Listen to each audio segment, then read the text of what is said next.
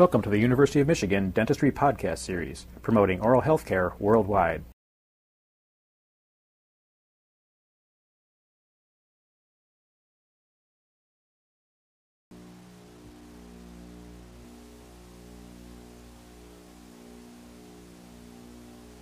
In preparation for making the immediate denture, the posterior teeth have been extracted and healing allowed to take place in the areas of the extraction site. As you can see from this cast, this has been accomplished. Maybe this represents possibly 2 or 3 months.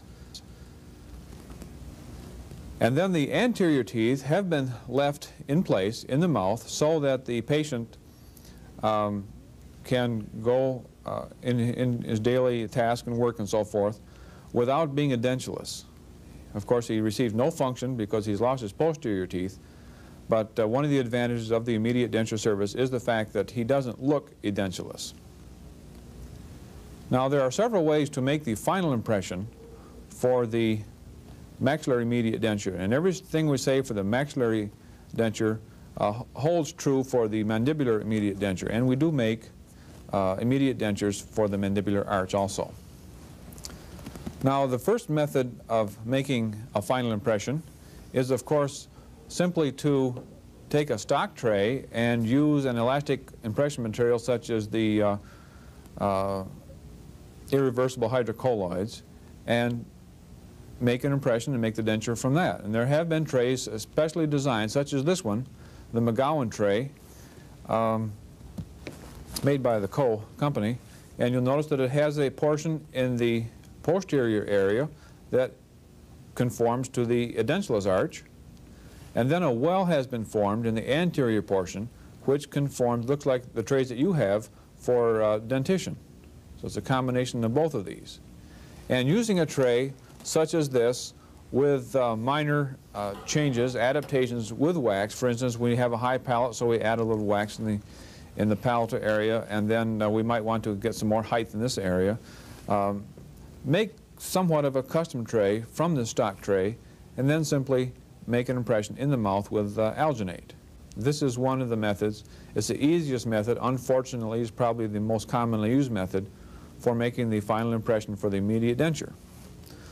But we can make better impressions using a couple of different methods, so let's look at a couple of different types of trays. One is the type of tray that we will use in this course.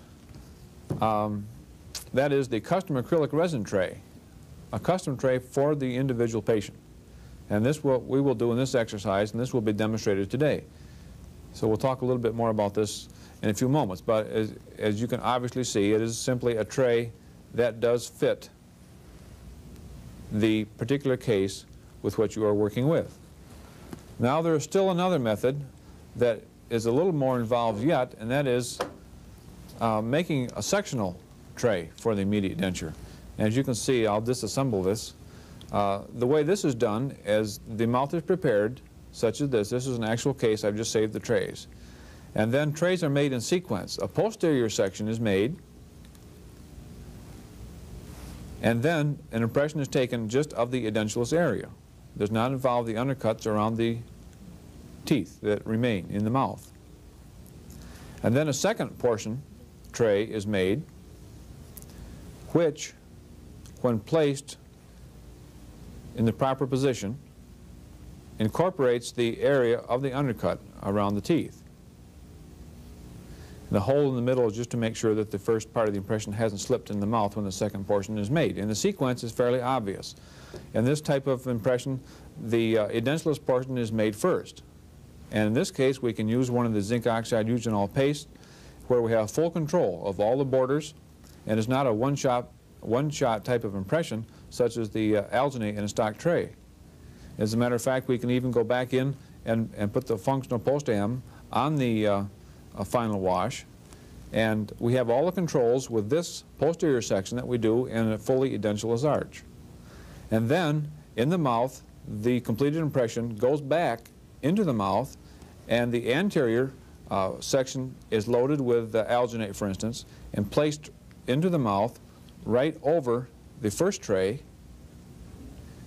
and then when that sets, the entire assembly comes out together in a fully completed final impression. Now this we use occasionally in the senior clinic if the student is interested. What we normally use is the second tray that we're showing you, and this is what we will do for our exercise. So at this time I will go ahead and demonstrate the exercise that you will complete in a few moments in the laboratory. Now you all have been given a set of models, and the maxillary master cast, as you know, has the 6 remaining teeth in place represented by the stone teeth. And you will also notice that their ridge is very irregular because this particular patient was treated relatively soon after the extractions. Normally we don't do it this soon. But the posterior teeth have been extracted, and for aesthetic reasons the patient is still has the anterior teeth in place. The first thing that we do is mark the posterior border of the denture so our tray is not too overextended. And this is relatively easy to do. The first thing that we do is locate the hamular notch. And I want you to do this on your cast in the exercise also. The hamular notch is very easy to see on most casts. If there is no tuberosity and much resorption, locating the hamular notch on a cast is very difficult. But in most cases, if you've taken a good preliminary impression, and we will consider this a preliminary working model, it's easy to determine. And then we mark an area in the midline. Now the fovea are not distinct in this case, so we will just have to do this by inspection, and you can use the guidelines that I'm giving you here. So we mark the middle area and then simply connect and draw a line across the posterior part of the palate, and this gives us a guide as to how far posterior to make the tray. Now because we are using alginate to make the final impression, or we usually use alginate in the clinic, we want some space between the surface of the mouth and the tray, the custom acrylic tray. So as a general rule, we will use 1 thickness of the base plate wax as a spacer in the edentulous portion of the cast. And because we have undercuts, and sometimes they are more severe than the one that you have as an example for this exercise, but as a general rule we use 2 layers of wax in the area where the teeth remain. And this will be demonstrated in a few moments when we actually make the spacer and make the tray. So the first step is to warm a sheet of base plate wax, and this will be adapted to the edentulous portion of the cast. Let's do this in 2 steps. We'll do the edentulous portion first, and then put the extra sheet of wax around the teeth as a second step.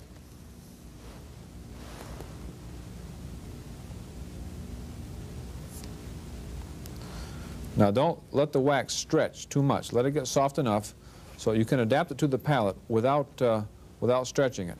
And another thing that I should point out here is sometimes when you are adapting wax in this much bulk, it's easy to trap air bubbles in the mid-palatal area. And if that is the case, you might end up with, and not spot it, you might end up with an acrylic resin tray that's ½ inch thick. So if you do find the air bubble or a place where air is trapped, we simply, with a spatula, go through that area and make a hole in it, let the air escape, and then adapt the wax back down. But the important thing for the first step is to thoroughly adapt the wax to the edentulous portion. Now, because we're going to have 2 layers of wax around the teeth, there's nothing wrong with running the wax up onto the teeth in this step. Now, the next thing to do, of course, is simply to go around the peripheries and remove the wax. And this does take a few minutes, so in order, I'm just going to start this, and then we'll go off camera for a moment while I finish this step.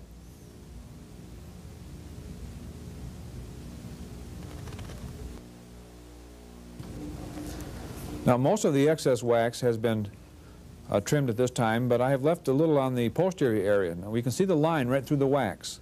So as a guide, with a warm spatula, let's just go right down the posterior area and remove the last portion of excess wax. Now, as a final step for the posterior area, let's seal the wax to the master cast. And there's no need to run this wax out onto the edge of the boxing edge. Now this doesn't have to be absolutely perfect and absolutely smooth, because all it is simply a spacer. It's going to provide space underneath our custom acrylic tray. So once this step has been completed to this point, and we are certain that we have good adaptation to the cast, we can go on to the anterior area. Now, some of this wax has lapped over, and I think the best thing to do in this situation is to complete the area that has not been fully covered. Let's complete that with one layer of wax, and then we'll add the second strip to get our second layer as a separate step. And if we don't do this, we lose track of how many thicknesses we have, and pretty soon we have some areas that are very thin and some areas that are very thick, and we want an even space under this tray. So what we're going to do here is hopefully end up at this point with about one layer of base plate wax. There's a couple areas where we really haven't completed it yet, but at this time we will go back in with the spatula and smooth the wax, and this should represent, at this point, what you're looking at here, this should represent one thickness of base plate wax over the areas of the teeth. Now, it's normal to find a greater amount of undercut around the distal of the cuspid than any other place. So sometimes it is important to add a little more wax in this area where we have larger undercuts. The tray must be able to be inserted into the mouth without scuffing or impinging upon any tissues. So depending on the case, where there are larger undercuts, we're just going to need more blockout, that's all. Now at this point, the entire tissue surface is covered with one layer of pink base plate wax. Now for the second step, let's go in and add one more layer of the wax. This will give us a couple millimeters of space over the area of the teeth. Now you can see I've gone about to the cuspid area. I'm draping that over the teeth, and we'll go back to the, we want to go back to the linguals of the teeth also. So at this point, we can cut the excess wax at the lingual of the teeth and simply continue adapting. We don't really need as much as I had there, so I'm simply removing wax where I think I'm going to have an excess. There are no large undercuts in this particular case, so I believe as a guide everybody should use just the two thicknesses over the teeth in this particular case. And once again, we seal the wax to the master cast so it doesn't get cold and actually change its shape and come loose from the cast, because if that happens and we don't spot it, and if we don't observe this and we adapt our tray over a cast with too much blockout, we have an acrylic tray that really does not help us too much. If there is a problem with having too much blockout. And at this point we are nearly done. There's one thing that I would like to point out here, and that is in the labial area of this tray, you will notice from this view that the contour of the wax follows the contour of the teeth. That is, the wax is not brought out to the boxing edge or even further. And this is easy to do this at first. This is an undercut, but remember, we have a draw on this tray.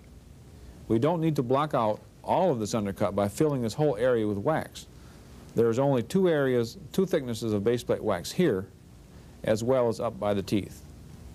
So do not fill this whole area in with wax, because we get too much.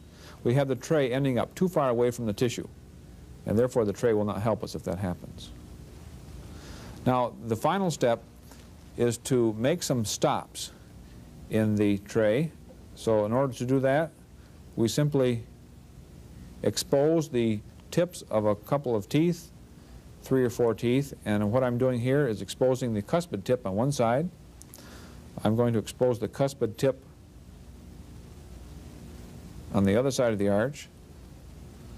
And don't expose too much, because if you actually expose enough so that the acrylic resin can adhere to an undercut in the tooth, then you break the tooth off. And even though this is a preliminary model, it is desirable to keep these teeth intact. Now I'm also exposing a little bit of the incisal edge of the central incisor.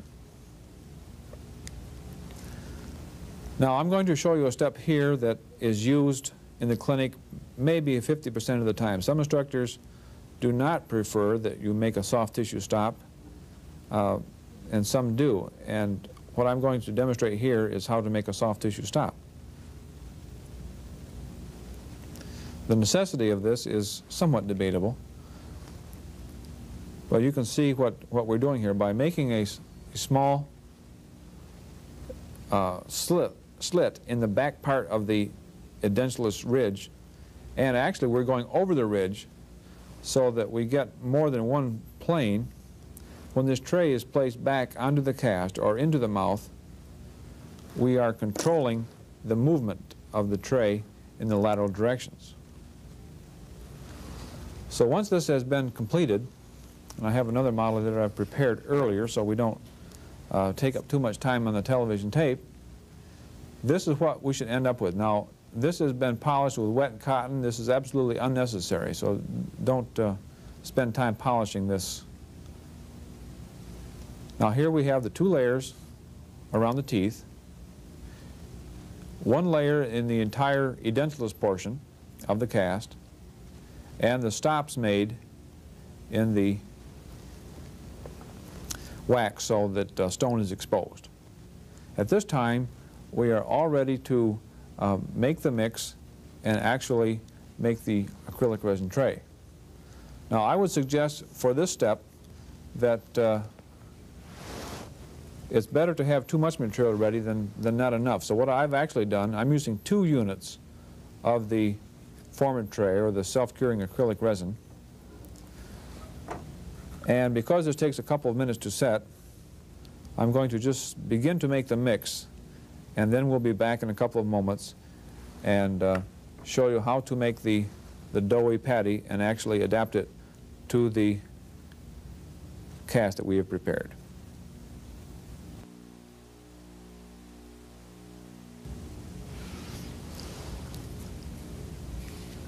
At this point, the material is nearing its working stage, and what I'm going to do, as we mentioned before in an earlier tape, I'm going to try to use the material a little bit earlier than normal by placing it and my fingers into some water first. And now, as you can see, I think I'll use a little more material. As I mentioned before, you're going to need more. This is a large tray. You're going to need more than you used for the other exercise where we made the tray for the mandibular denture.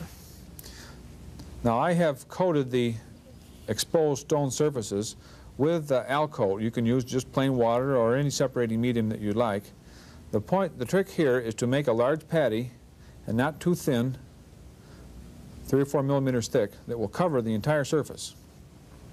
And if you have the roller combination that Kerr makes, the roller where you can actually make a even patty of the material, why, that is also a good way, although it's not absolutely necessary, because by doing it manually, such as I am doing here, it is possible, with a little practice, to make a very even thickness of the self-curing acrylic resin. Now at this point, I'm covering all the surfaces. And you'll notice in the anterior portion, where a moment ago we talked about not having it too thick in the labial vestibule, I'm making sure that that is just that it is not too thick. And again, as with the wax, it is very easy to trap large bubbles of air. And if that happens, do the same thing we did with the wax. That is, go in and break the bubble, and expose the inner surface, the air will escape, and simply readapt the acrylic resin at that time. Now I can see some areas where the pink base plate wax is showing through, and that's getting a little too thin. And then at this time, to save yourself lots of time at the model trimmer or at the lathe with your arbor chuck, at this time, go in and remove all the excess acrylic resin that you possibly can. And the more accurately you do this, the less time consuming will be the final stages of the preparation of the tray. So once this material has been removed, and this material is setting up quite rapidly under these hot lights.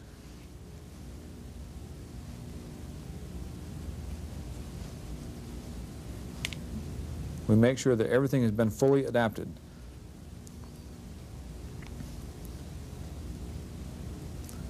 Now, as we will see in a few moments, the final tray will end up a little short of the peripheries all the way around. But for the first step, I would suggest that you take the acrylic resin right down to the peripheral borders where the anatomy joins the boxing edge.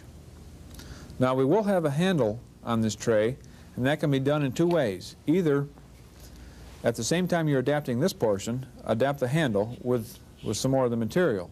With such a large tray as this is not always possible, because you should spend really more time making sure that you have this tray well adapted than putting on the handle. The handle can be put on with a separate mix. Now, I won't demonstrate that, but I'll show you what the handle looks like on the final tray.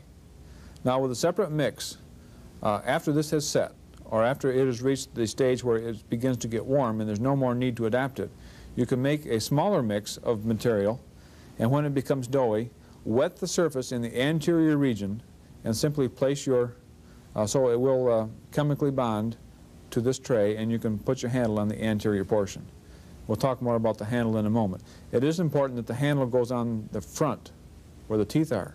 There will be a few cases, and there are every year, where people make the mistake of putting the handle in the back, and this is most uncomfortable for the patient, and it doesn't really help in getting the tray in and out of the mouth. So at this time, let's let this cure, and we will go on to the next step.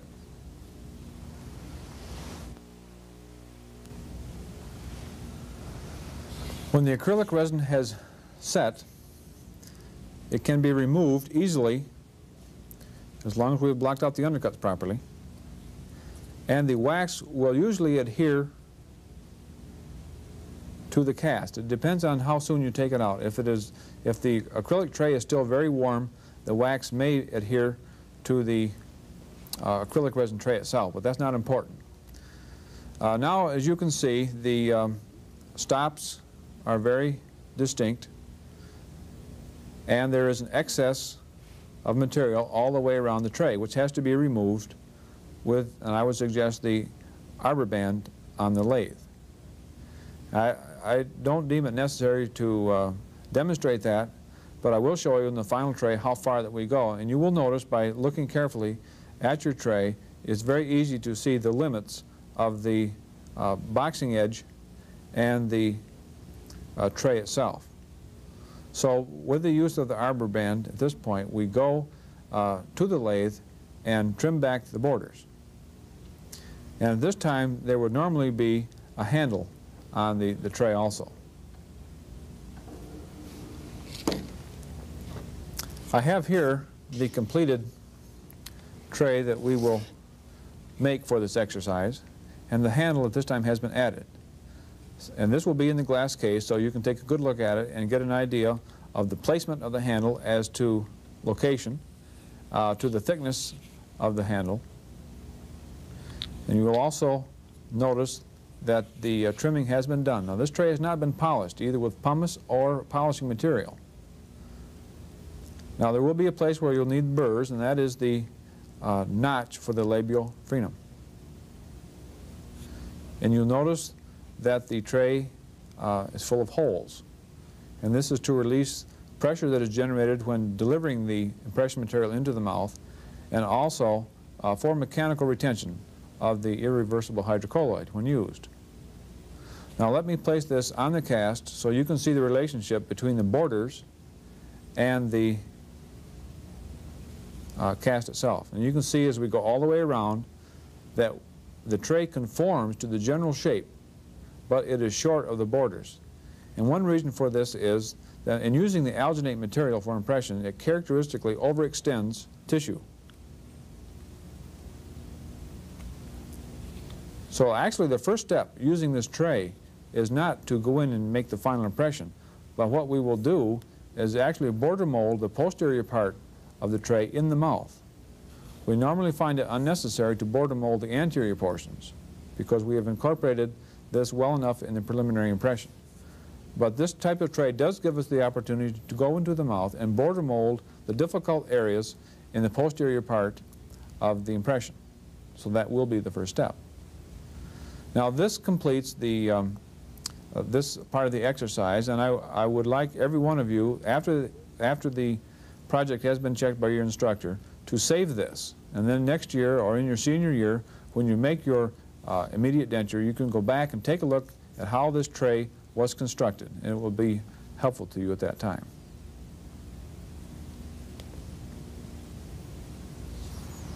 You've been listening to a presentation from the University of Michigan School of Dentistry, which is dedicated to supporting open learning and open educational resources. This recording is licensed under the Creative Commons. It may be reused and redistributed for nonprofit use. Please attribute materials to the University of Michigan School of Dentistry and redistribute under this same license. For more information on how this and other University of Michigan School of Dentistry recordings may be used, visit www.dent.umich.edu/license.